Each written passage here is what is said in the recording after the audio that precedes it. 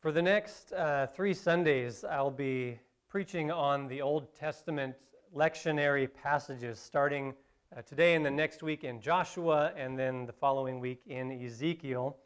There's not really a series or a theme tying these 3 Sundays together, but I think that's okay. Sometimes it's good just to let the Word of God speak without trying to squeeze it into a framework of our own invention. And one of the things that God's Word speaks to us again and again, as we just heard from the Scripture and with the children, is that no matter what trials we face, God is with us. Let us pray.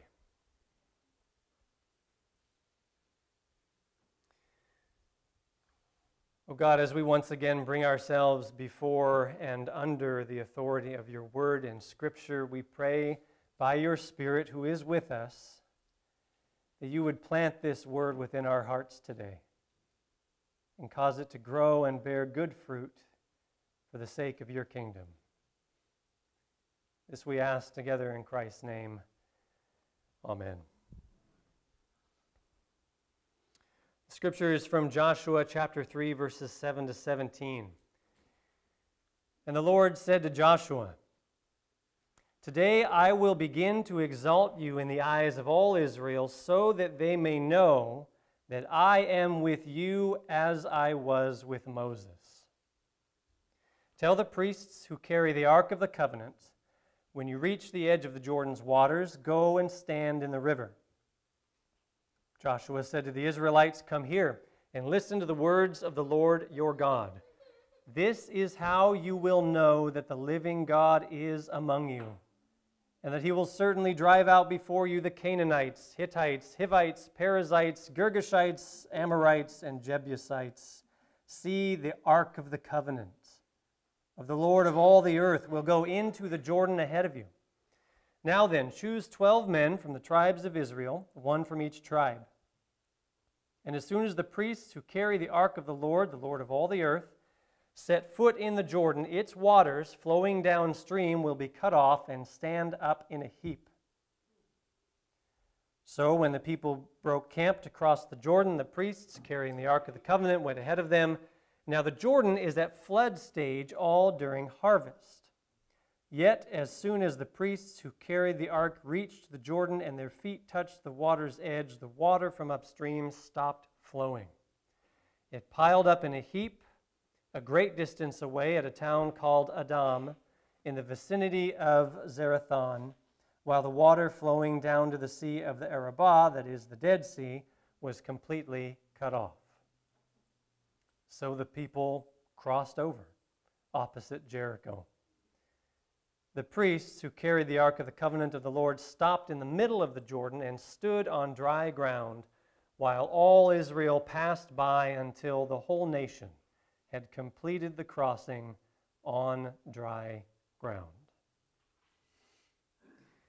Again, this is the word of the Lord. Thanks be to God. There are many in my generation who are fortunate enough to have invested countless hours of our childhood playing one of the greatest computer games of all time, the Oregon Trail. The game was designed actually way back in the 70s to teach 8th graders about the harsh realities of all those brave men, women, and families who traveled westward and all the dangers that they faced. And in the game, arguably one of the most daunting challenges that the player would face, second only to the omnipresent prospect of sudden death by dysentery, was deciding whether or not to ford the rivers that you came to. You'd come to a river, a window would pop up, it would tell you how wide it was, how deep it was, and give you a list. Do you want to ford the river? Do you want to pay someone for a ferry? Do you want to go around?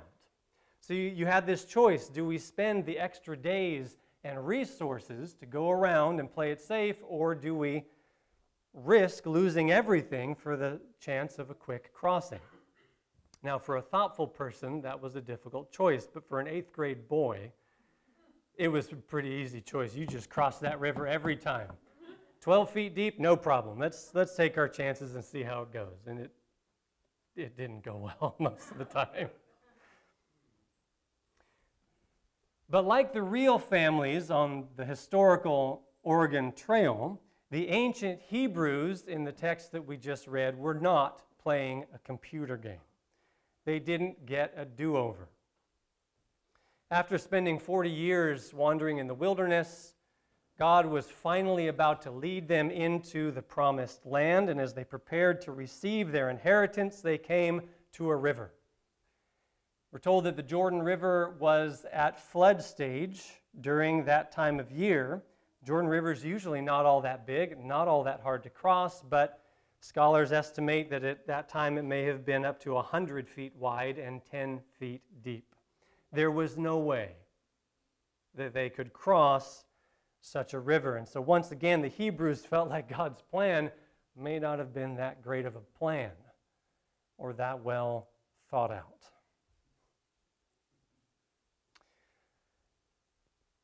Every life's journey collides with rivers we are not sure we can cross. Now, literal rivers are not usually our problem, but no matter how well we have planned the path that we want our lives to take, that path is sometimes cut off by forces too deep and too fast for us to handle. And we don't know if we can keep going. Losing a meaningful job, burying a beloved relative or friend, enduring rejection by our school of choice or by someone we thought was a friend, not to mention natural disasters, untimely diagnoses, and all the other unfortunate features of this life. The sheer variety of crises that can flash flood the landscape of our lives is wide indeed. And when those crises reach flood stage, we don't know if we can keep going. We sometimes don't even know if we will survive.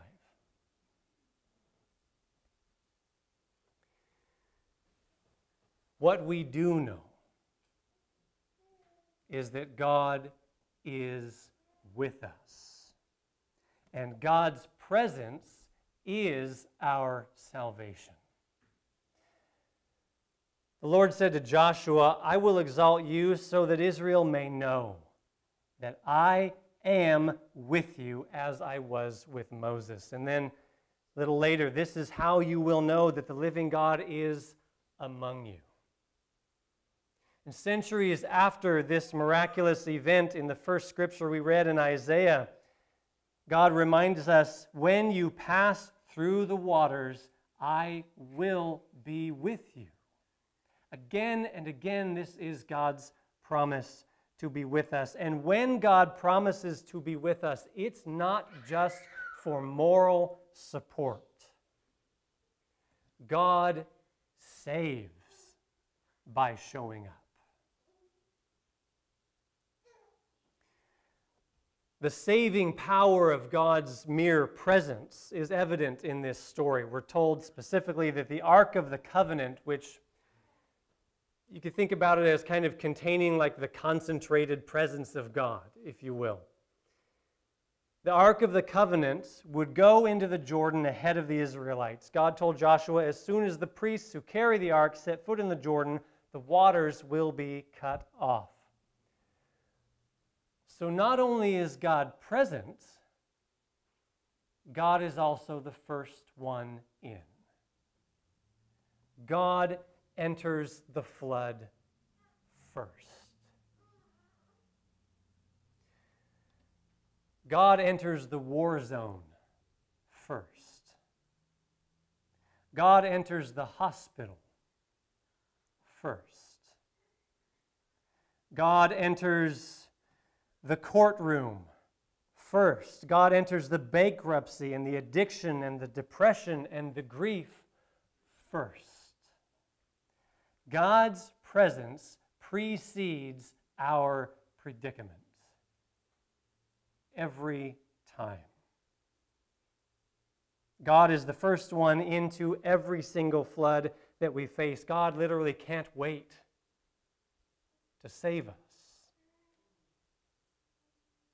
That's why Jesus is called the pioneer of our faith and the firstborn from among the dead. Just as God was the first one into the Jordan River in the Ark of the Covenant, Jesus is the first one into the resurrection from the dead, blazing a trail that we will one day follow in him.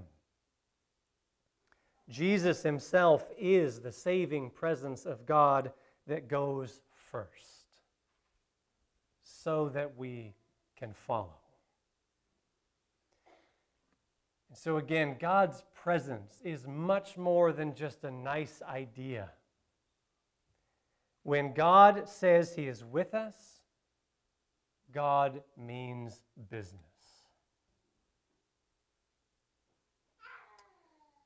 Amen.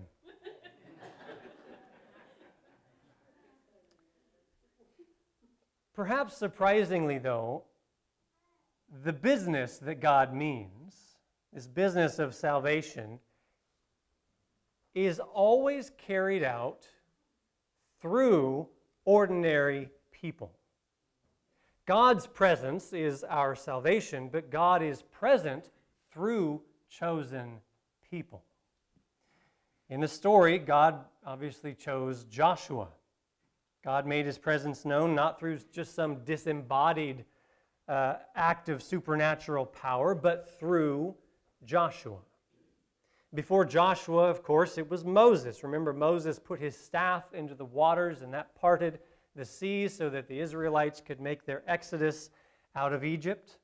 And not just Moses and Joshua, but the priests in the story. God worked through them. They stepped into the water with the Ark of the Covenant. That's when the miracle happened.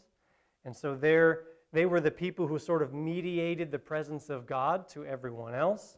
And then, of course, Jesus, the Son of God, the God-man, in whom the full presence of God became flesh and dwelt among us. God is always present, but God is always present through chosen people.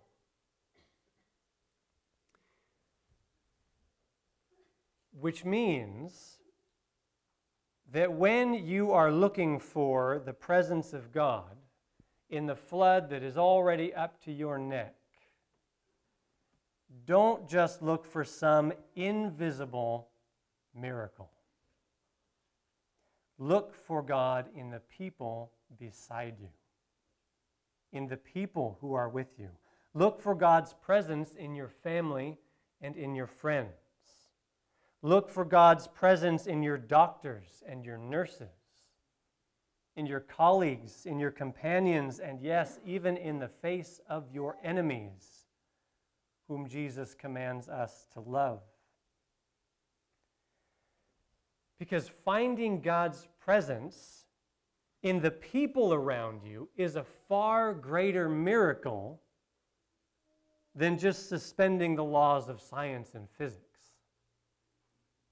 God's real power is not engaging in the supernatural, but entering the natural and being with us on our level, where we are.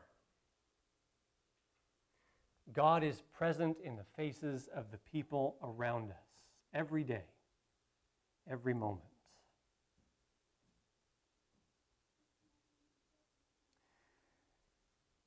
And when God is with us,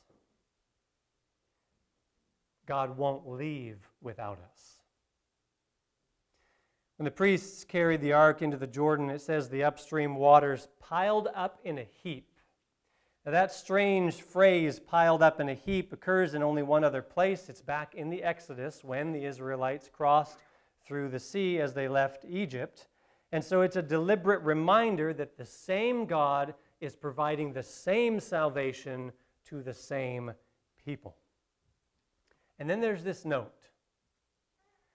The priests who carried the Ark of the Covenant of the Lord stopped in the middle of the Jordan while all Israel passed by until the whole nation had completed the crossing on dry ground. So God entered the flood first, and then God stayed there until everyone had gotten through.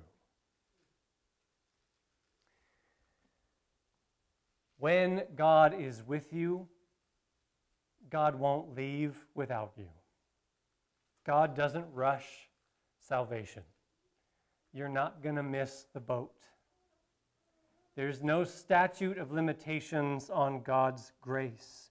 God will stay with you in the flood until you are safely through it.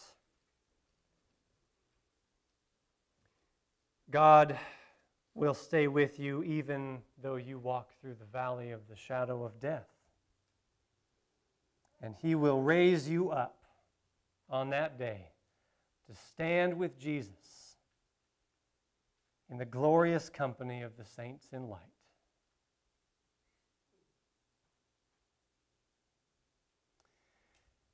Until that day, you will still come to rivers on this journey. You will still face difficult choices, but they will be easier knowing that God is and will always be with you. In the name of the Father, and of the Son, and of the Holy Spirit. Amen.